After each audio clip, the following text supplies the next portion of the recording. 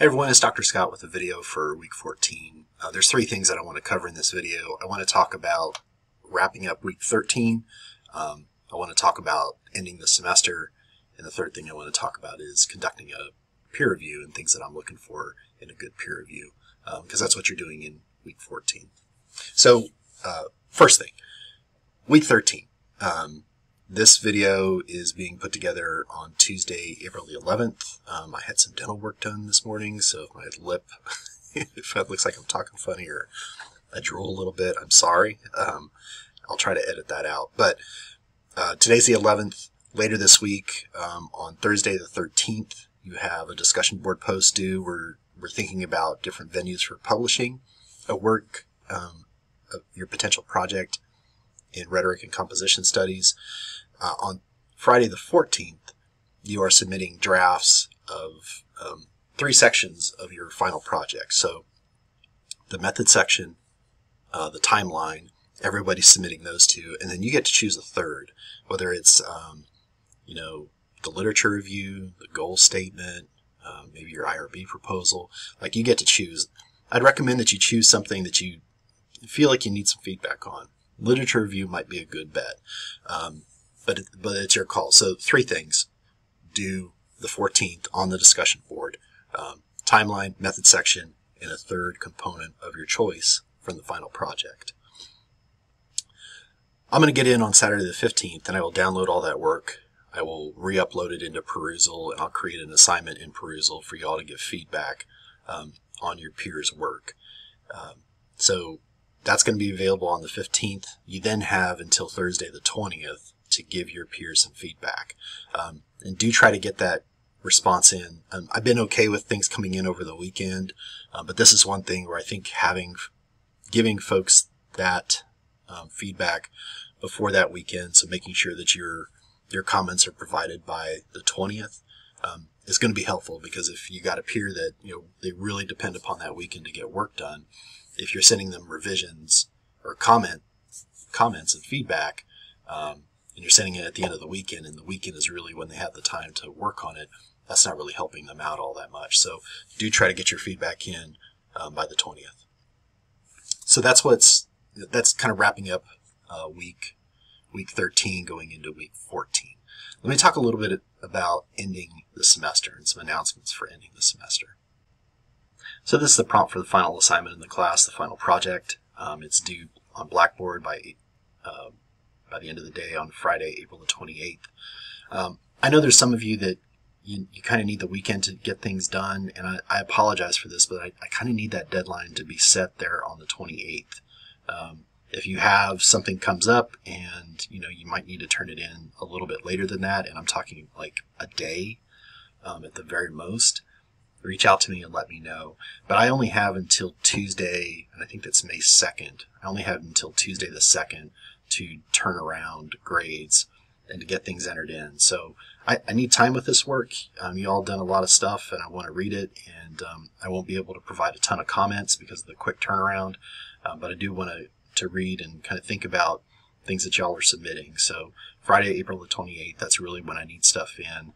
If an emergency comes up and you need just a little bit more time, reach out and let me know. So it gives you a list of things that I'm looking for, and again, I appreciate your feedback on the draft prompt. It was really helpful in putting something together that it seems like it's a lot more useful and a little bit more specific. So items 1 through 7 here, I think there's a total of 9 items that we're looking for. Items 1 through 7, if you could do your best to turn that in as one document, that is going to help us out immensely on our end, and me sharing things with other faculty in the department, particularly those of you that are going up for a thesis project. If the timeline is really difficult to put in with all the other materials, then it's something that you could submit separately. I think I'm fine with that.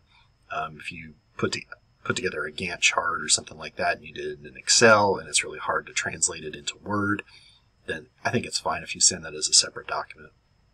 But items 1 through 6 should come in as a single document. How am I grading this stuff? Well, I'm not going to go through and comb it for grammar mistakes or anything like that. Like, I'm really looking at these 3 bigger things.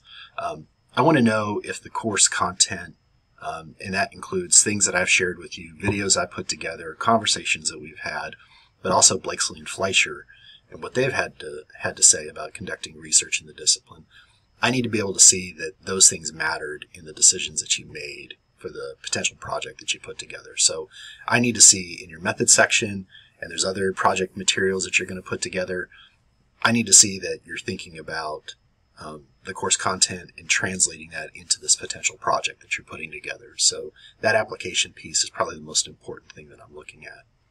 I'm also looking at your engagement with your research, like the literature review research that you did, all those journal entries. I need to see that those things mattered in terms of the project that you're thinking about putting together. You developed a depth of understanding about your topic, and you also got a breadth of understanding. Like you understand, all right, here's kind of the larger terrain around revision practices or feminist rhetoric. And given those, like, I want to dive in and look at this particular piece of it, and this piece of it I think is what's going to relate to my project. So that breadth and depth of understanding in terms of your research, that's the second thing that I'm looking for. Then I'm also looking for explanation and support of your ideas, like you're explaining your ideas thoughtfully, thoroughly, using specific details that support what you're saying in your materials, and that's throughout all the documents that you're going to submit. So there's some, I kind of let you know, there's some materials that I think are more important for some of these criteria that I'm looking for. Your problem statement and your literature review is really important for the engagement with research. Here in the application of Blakesley and Fleischer, I think your methods section is going to be super important, but there's other components here and I list them out. If you want to think about where you might need to beef up your references to Blakesley and Fleischer, it's going to be in these items here. So that's a little bit about how I'm grading that final assignment. Again, grades are due for me on Tuesday, May 2nd. I think they're due by noon. I like to have them done that Monday late afternoon so I can relax, have a little bit of bourbon, play a little video game, and I'm done with it. And then I get up usually Tuesday and just double check grades, make sure that everything looks right. So grades are due from me Tuesday the 2nd. You're usually able to check them on the 3rd. My feedback is going to be on the assignment rubric, and it's going to be kind of brief. I'm going to try to point to specific details in your writing, but it's not going to be a ton of feedback given the amount of material that you all are submitting and the short turnaround that I have to get things back to you.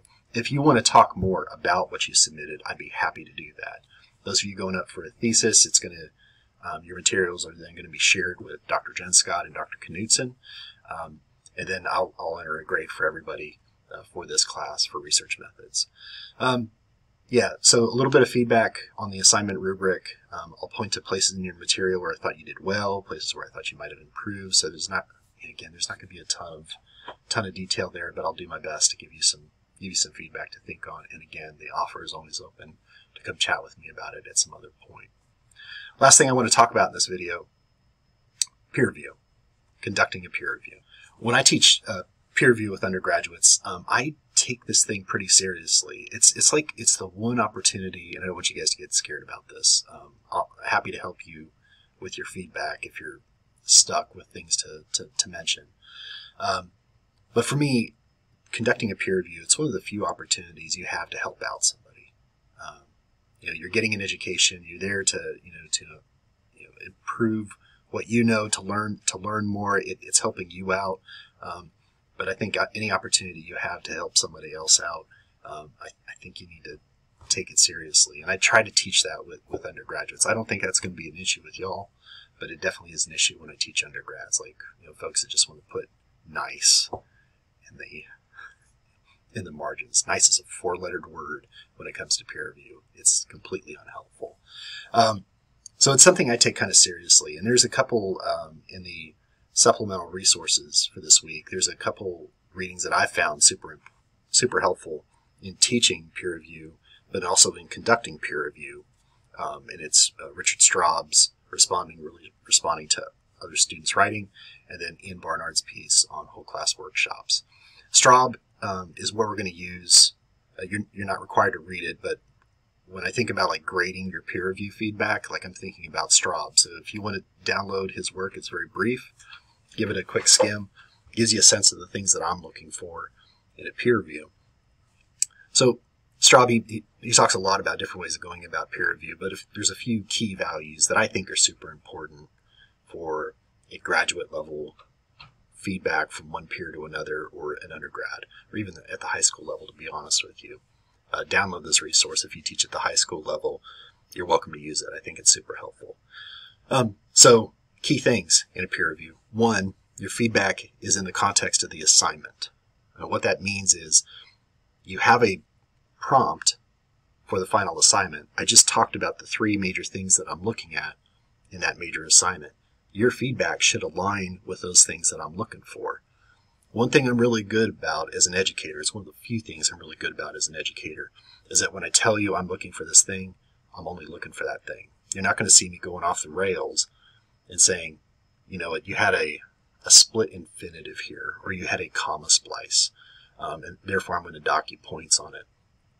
I think that stuff is nonsense. If I'm looking for it, and I tell you, and you do those things, that's one thing. But in a final project, I know y'all are trying to do a lot in a little amount of time, and there's going to be some things that you have to. I can't pay attention to that because I got to pay attention to these other things. Those other things should be those 3 main criteria for this assignment. So the feedback that you're giving your peers should align with those 3 big things. Are there other places in Blakesley and Fleischer that your peer could talk a little bit more about? Is there a video that I put together, or some kind of course content, maybe a supplemental resource that I've shared that could help a peer with a part of their method section or their literature review? Share that with them. Let them know. Keep your feedback in the context of the assignment. You want to keep your feedback honest. You can talk about the perspective of I think making your feedback center around you, like you need to do this, I don't think that's very helpful. I think you can talk about, like, you know, as I read this, I was feeling this, or I was thinking this. I statements are great. You statements, not so much. Be generous with your feedback. You don't need to comment on everything, but you do need to provide some substantive feedback on your peer's draft. We're here to help each other out. You know what the assignment is for the course. You know what I'm looking for. Again, in the context of the assignment, make sure that you're giving them substantive feedback. If you struggle with this and you want some pointers, let me know. Be happy to help you out with that. Make your feedback specific. If you just say, I think you could deal with, I think you could include more references to Blakesley and Fleischer in this section. Okay, basic. But you might say, in this paragraph, as I read this sentence, I was thinking about this part of Blakesley and Fleischer when they wrote this. That is much more helpful, much more useful, I think, for your peer. And finally, your feedback is explained. You know, putting nice or awkward, what does that mean? Like, I'm awkward all the time. You put awkward in a margin, I'm like, yeah, thank you, calling me out. But you explain your feedback. So if you say, I got confused here, I like that kind of feedback. I think it's honest, but maybe explain a little bit about where that confusion is coming from. Like, you know, you said this thing here and I had a hard time understanding how it connects to this other idea. Can you explain that a little bit more for me? That is very helpful feedback. So make your feedback in the context of the assignment. Make sure it's honest. Make sure it's generous, specific, and explain it. Explain yourself. We're not going to do whole class workshops. I love whole class workshops. They eat a ton of time, and there's a lot of setup that's needed. If you teach undergraduate writing, even at the graduate level, I think it'd be really awesome to do a whole class workshop. But it's where everybody in the class reads the same thing, and we're giving everybody feedback on it. You'd see how that chews up a lot of time, but I tell you, it's a fantastic experience. It's so much fun. And students hate it at first, but they come around to it and they dig it. Ian Barnard's piece about whole class workshops, check that out if you're thinking about it. It's a really cool thing. And I'd be happy to chat with you about that more if you're thinking about integrating that into a class. So let's help each other out. Let's give some good feedback, feedback that you would like to receive. And if you're struggling with this part, with this assignment, let me know. I love this kind of stuff. I geek out about it. It's something we're going to integrate into the assessment class when I retool it for this upcoming summer. And I'm looking forward to seeing the feedback that y'all provide. That's it for now. That's week 14. We're almost near the end. Hang in there. Y'all are doing good. and reach out if you need some help. Bye for now.